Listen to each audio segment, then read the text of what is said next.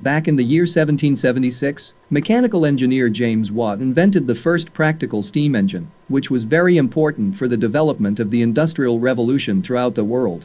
It consisted on a boiler for producing high-pressure steam, a cylinder with its corresponding piston, a crankshaft with its connecting rod, a flywheel to render fluent rotation, and finally a valve to control the application of steam pressure alternately on each side of the piston. These little stops are used to move the control valve whenever required. Using this drawing, we'll see how it works, step by step. The fire is lit in the water boiler, which brings the water to its boiling point and produces steam under pressure. The steam, illustrated here using red lines, is fed to the cylinder from the left side of the piston. The pressure of the steam pushes the piston to the right side of the drawing. The connecting rod turns the crankshaft.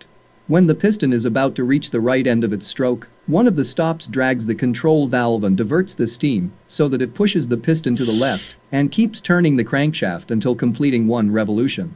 When the piston reaches the end of its stroke to the left, the other stop drags the valve again, so the next push exerted on the piston moves it to the right side, thus starting a new cycle. As you can see, operation is fairly straightforward, but it marked an era in industry and transportation.